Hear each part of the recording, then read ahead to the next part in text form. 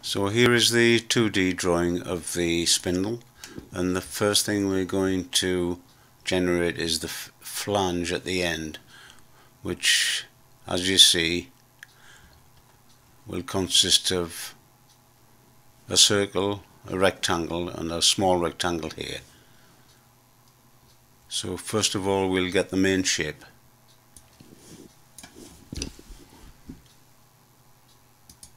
Circle we'll start with, which is 17.38. Return.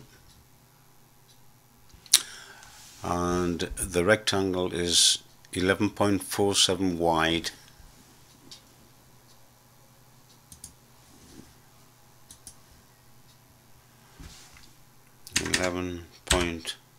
.47 tab. We can make that a rough dimension. We've got 20 there, we'll make it a bit more. 24. Now we're going to put this rectangle on top of here so that it is centered. We're going to move it, move tool over here, select it, drag and select. The anchor point is already in the middle of the rectangle. We want that middle to be in the middle of there, so we're going to use the up to tool over there, and if we select the center, we see that we've got a small dot in the middle there. So if we click that, we've got them both centered. Select the trim away tool, trim away the bits we don't want.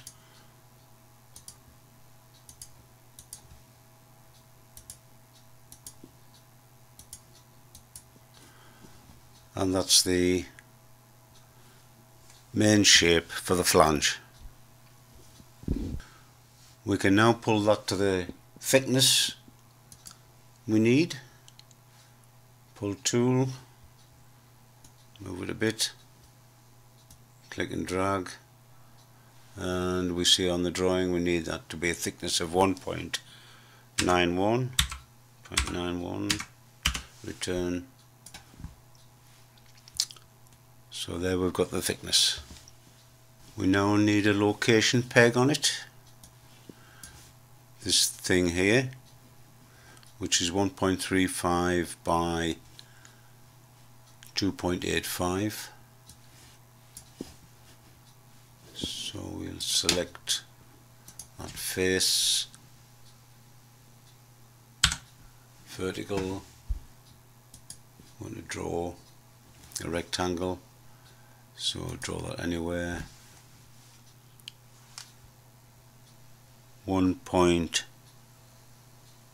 2.85 rather, 2.85 wide.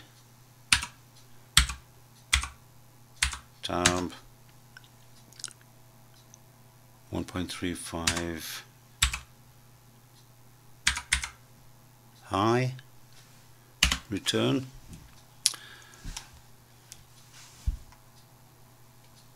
And on the drawing we want this top edge to be located on the midpoint of this curve. So let's see, can we move that? If we select it all, move that to there, choose the up to tool. Now you see we cannot get a midpoint to move it to. There's a point on that corner we can select. See the little dot coming? If I click there, it'll move to the little dot, but we cannot get a little dot for the move tool over here. If I click, it actually finds the center of the curve, which ain't what we want. To get around that problem, we'll draw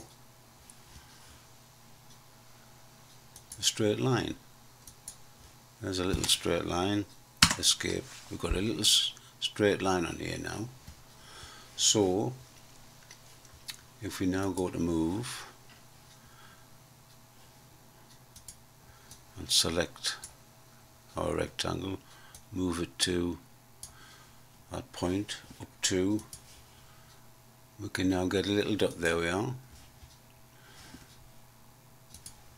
We're on, now we want to get rid of that little curve, so we can select it and delete it there. Now we want to pull a peg at that point with this rectangle, peg being 1.23 high, so we choose a pull tool, turn it a bit, pull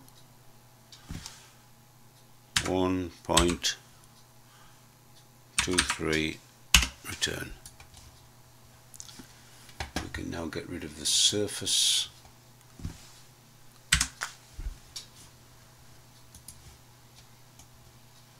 There's our peg formed.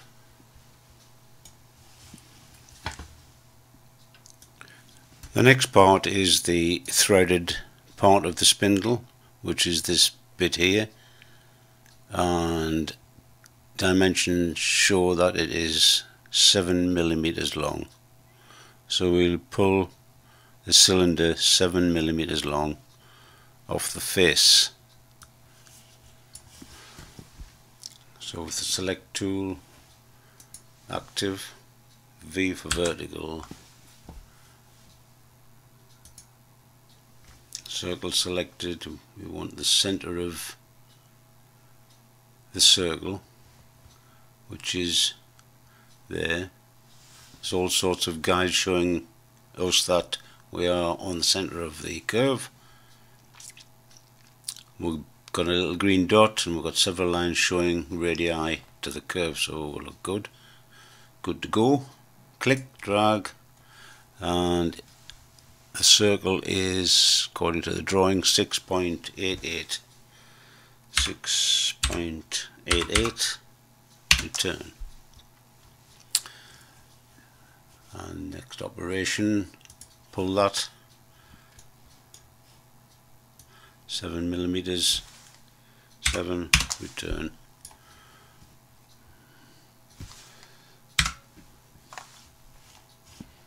There's the threaded part,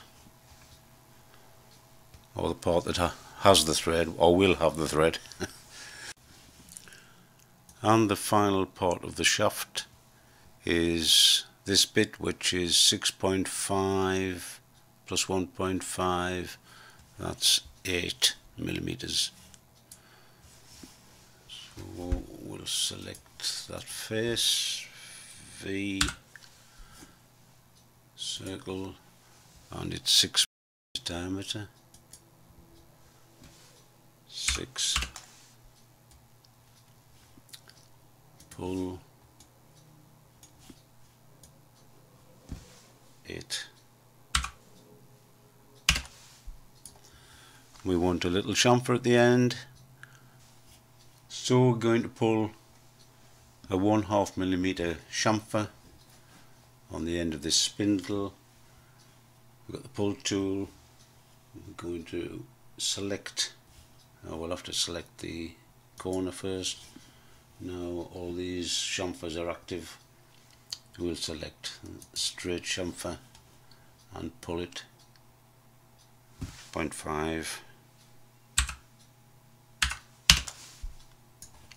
There we are.